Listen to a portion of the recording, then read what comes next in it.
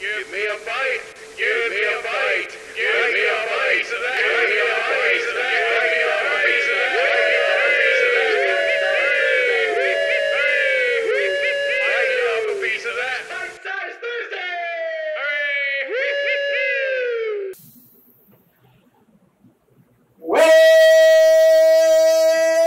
Welcome, one and all! This is an exciting Bite-Size Thursday. I'm very excited. And you guys know why I'm excited.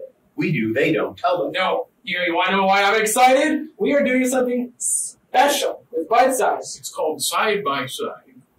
Way to come up with a better name. Oh, I like that. Yeah. I don't remember coming up with that name, but I think we just put it in as like a placeholder on our database here. okay. So it's just side by side. Okay. Two different things in two separate episodes. There we go. So that's what So we're this doing. isn't bite-size? No, it is by side. So it's bite-size, side-by-side. Side, Bite-Side. Shark tail? Shark tail. Come on! But we have to do it. No. Side by side. It sounds like my two halves are fighting. I mean, it kind of happens. Yeah, it tends to happen. This, But anyway, especially in this show that we're about to watch. what we're about to watch is the one and the only critically acclaimed classic cartoon known for generations. Everybody, I'm waiting, I'm building up the anticipation. It's Avatar! Not the blue people. Yeah. Not the blue people, not the M. Night Shyamalan movie. Boo! Boo that. We're watching. Hey, no, we're gonna watch come out of an iceberg. Yes, we are. Avatar: The Last Airbender. Avatar. Episode 1. Yes, obviously, is his name. Not Aang. No. The boy in the iceberg.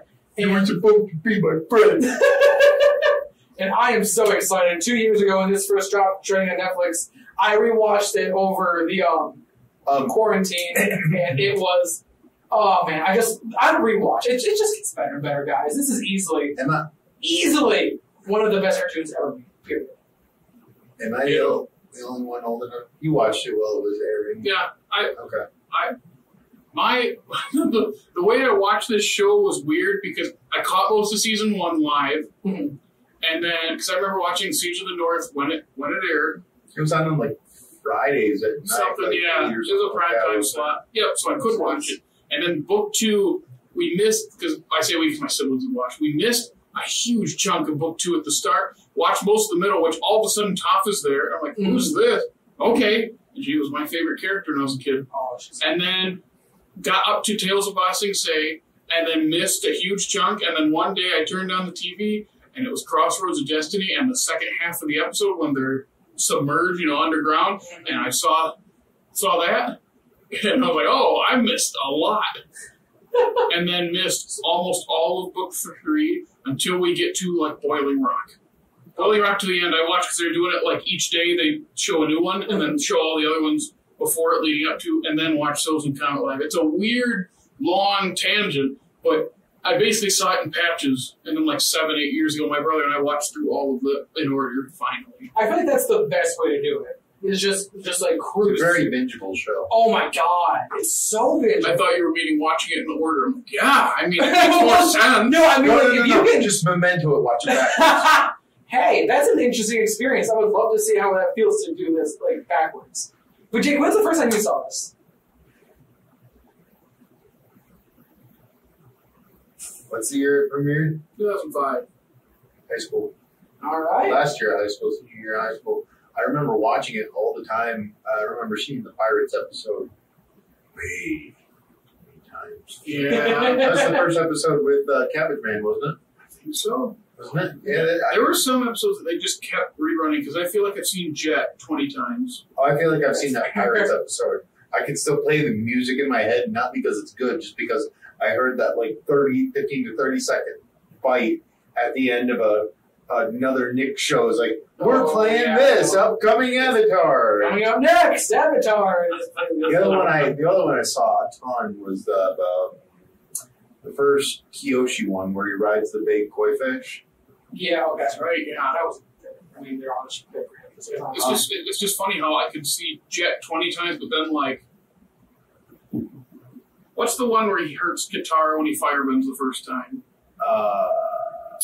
You know what I'm talking about. Yeah. But that episode, when my brother and I rewatched it 7-8 years ago, I didn't remember that one. And I thought I'd do. I know. I thought I had seen all of season 1. And I was like, I don't remember this at all. Are we caring about spoilers in this discussion at all? Absolutely not. I feel like we should. Well, Warren, here's the thing, because some of us like to spoil things. We'll just say this. Yes, this is Different old, but we should always be careful about spoilers, just because we want people to experience it. There are spoilers. Yes. For Avatar. So if you haven't seen it, please go watch it, and then come back and join us for our discussion. I believe it's Firebending Masters is the episode title. That's the one with the dragons. Oh, Regardless, you don't see him. You see him that one episode. You don't see him again until the end. Yeah, the White Lotus Yeah. team up. I remember thinking that was weird when I first watched the show. But they hint at it with the little, what is the game they play? Oh, Joe. Yeah, I think so. Yeah, the little piece they have. Yeah. All right, but yeah, I'm super excited to watch this guy. Watch it again. I'm so excited I can't even speak. I'm super excited to watch this again. You got anything else you want to add before we jump right into this? Let's watch. Let's do this, guys. All right, without any further ado. Take a bite. And ladies and gentlemen, welcome back after we watched that practically perfect pilot. Oh my god. It's, honest to God, be honest, is there any critiques you have of this? No. Can you think of anything that's Yeah, wrong about it? I don't want it to stop. Like, I'm not like, literally, like, I actually forgot that that's what the first episode was, because for me, I connect the first and second episode together in my mind. So when it ended, I'm like, wait, that was it? I was wondering where it was going to end because I knew it was like my spoilers. It's spoilers. Please, if you haven't watched this episode, go watch it and then come back. And Yeah, talk actually, to us. no. Go watch it and then watch the rest of this series. Okay, yeah, and that's then fair. come back. That's fair. I thought it ended with him getting captured by Me Zuko. too. Me too. And then it started with that one, but that's apparently the third episode. That's the second. Wait, no. No. Apparently that's the end of the second, leading into the third. Yes, I think. that's Something right. like that. Regardless, I have watched this the whole series probably 5 times now. Damn, that's more than me. I've only seen it 2 times through altogether. I had a lot of time in college. You know, that's fair enough. In college, my go-to was Supernatural. So I mean, that's fair. yeah. But no, I That's could. back when it was good. Yeah. But no, I could, like, just after watching this episode, just now, But like, I even told you, like, I want to watch it all again. I've seen this so many times, and this is the first time it struck me that the reason that the iceberg kind of blows up the way it does is because of all the air pressure in where he is. It Yeah, never I occurred to me guess before. that makes a lot of sense. Because he's an airbender. Yeah! You connected all the dots. I was so confused until you mentioned that. Thank you. Thank you so much for clearing that up. Also, it amazes me. I mean, you can say it's just because it's a pilot. You can say whatever you want because it takes place over the course of a full year, right? The whole show. Yeah, probably like an actual, like, It's See, the time only within the show. 3 or 4 months. yeah, 3 or 4 Whole months. show? Yes, Wait, the whole wait. show. The whole show or just a season? I thought Whole the time jump from Crossroads of Destiny to the start of book 3 was a couple months itself. Okay, Because so maybe it is a full year. I feel like the whole show would probably fill out like 12 months. But regardless, What a year. Yeah, oh my god. their character models now, they look so young compared to Yeah. what you see in the finale of the show. That's what I love so much about this, is just how, like, steeped in kids and just being a kid. It just, like, they managed to meld just, like, really well-formed characters with just being kids. And I love that. I wonder what it was like to be a kid. You get a sense of how each character functions right away. Mm-hmm. The first scene in the canoe establishes their sibling relationship right away. Perfectly. Their personalities right away. The first time you see Aang, perfect. That first show, I remember when they first show Zuko, you go, "Oh, I know exactly what this dude's." And then when you realize, I think whenever they say his age, he's like 16, you go, Yeah. "How always felt he was older than that when you first started. When I was a kid, I thought he was way older. Oh, really? I saw him. I'm like, this guy sounds angsty. He's in his teenage years. That's just the child perspective is like, oh, he's so much older. That's fair. That's totally fair. But yeah, God, I just as like not even just like as an episode of Avatar, just as a pilot in general. Like this kicks everything off perfectly. Like you get right into the action. And it leaves you on such a perfect cliffhanger. Like, I don't remember when they released this, but I would be very curious to know if they released the first 2 episodes. Okay, yeah. Because, like, could you imagine them releasing this episode and having to wait a whole week for the second one? Like, oh my god, I would be on the edge of my toes! Like, that would be a brilliant way to release this. What's that little smug face for? That's an interesting edge of my toes. Edge of my toes, right? Isn't that the... It's edge of my seat. Keep you on your toes. Yeah, there you go. Sorry, keep you on your seat. This had me jumping out of my seat on the edge of my toes. The other thing I want to mention is that is the most effective information dump I think I've ever seen. Yeah, at the beginning of that episode. Mm-hmm. Yeah. No fat.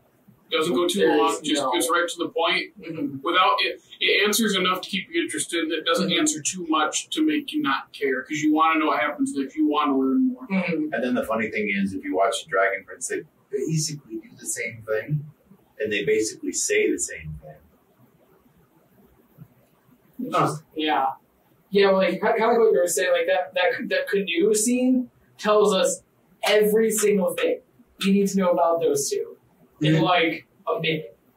Like automatically you know that they're siblings and they have that sibling energy and oh my god, I feel like we could just rave about this from just like forever, honestly. We really could. I know Jared could do several full-length series about this show.